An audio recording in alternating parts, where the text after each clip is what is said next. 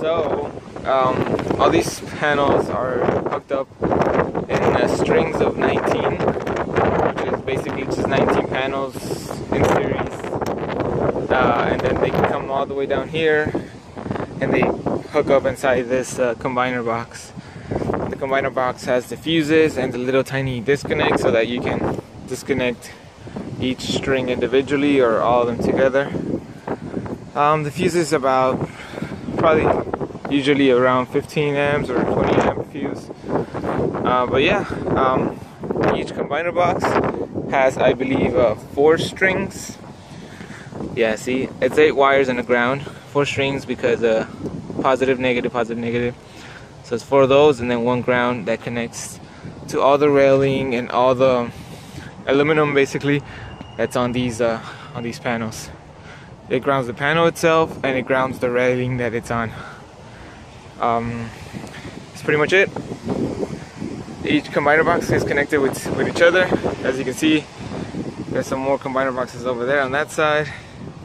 And then if we follow these pipes, these take us to our inverters. Sorry if it's a little windy.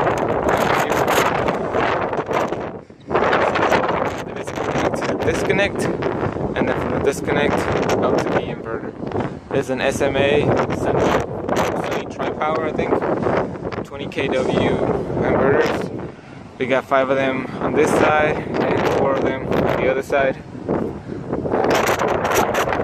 Okay, so it hits the disconnect, and then it goes up and it connects to the main panel. This is our main panel with a 3-inch rigid pipe going all the way to feed basically our service.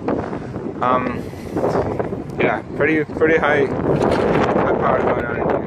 Nothing's connected yet, nothing's on. Just showing you guys how it looks when it's all being built. This is a high school. On top of a high school.